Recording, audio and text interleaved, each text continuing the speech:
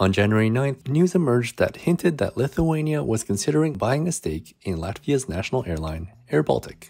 This news came directly from Lithuania's transport minister, Marius Skuodis. For those who are unaware, despite the name of the airline being airBaltic, it is very much a Latvian airline.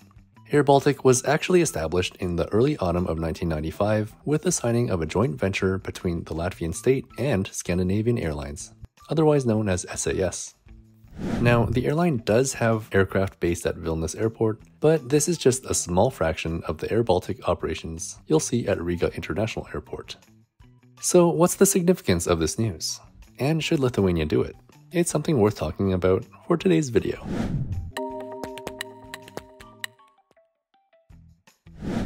I have already had 2 conversations with the Latvian transport minister about the possibility of Lithuania acquiring a stake in airBaltic. This is what Lithuania's transport minister told reporters at Vilnius Airport. Skuodis added, "I believe the conditions in such a case should involve some of the planes being based here and rotating from Lithuania. The possible terms of the deal are currently being discussed as airBaltic is preparing to become a publicly traded company at the end of 2024. This would allow people like you and me, and even the Lithuanian government, to buy up shares and have partial ownership of the company." According to LRT, the Latvian state owns 97.97% of airBaltic. The remaining shares are held by a company that goes by the name Aircraft Leasing 1, which is owned by a Danish investor. According to the Lithuanian transport minister, airBaltic could become the airline of all 3 Baltic states in the future. I imagine this would be a funny thought for non-aviation people to hear this. I would guess that a lot of people are already thinking, isn't airBaltic already the airline of all 3 Baltic states?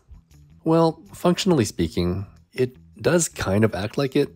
At present, it is the only airline flying between the Baltic capitals. There are numerous flights between Vilnius and Riga, and Tallinn and Riga every day, and up to 2 daily flights connecting Vilnius to Tallinn. It also looks like the airline has 1 daily flight between Riga and Palanga. But people who know their recent Lithuanian history may not be so fond of airBaltic.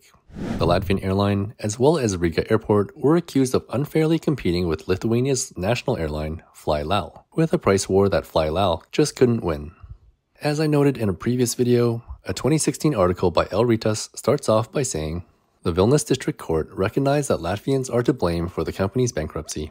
Riga Airport and airBaltic, using unfair pricing, forced the Lithuanian company out of some routes, which caused it to suffer 16 million euros in damage."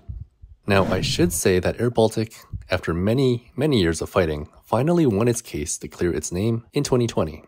It was in that year that the Lithuanian Court of Appeal completely dismissed 12 years of old claims by FlyLal and its shareholders. Still, I'm sure many Lithuanians aren't fully convinced that airBaltic is blameless in the downfall of Lithuania's airline.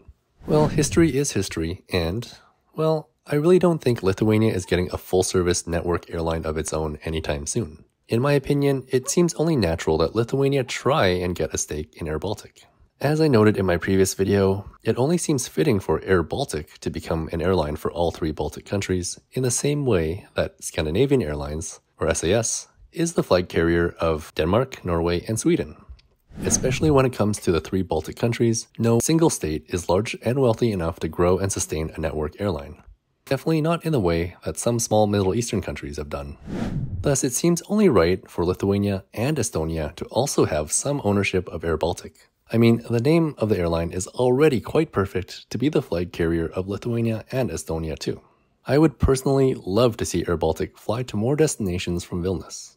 I don't necessarily mind connecting through Frankfurt or Istanbul with other airlines, or flying direct with Ryanair or Wizz Air, but those options have their drawbacks, especially in the case of low-cost carriers, which have infrequent and sometimes only seasonal service, and this can make trip planning pretty difficult.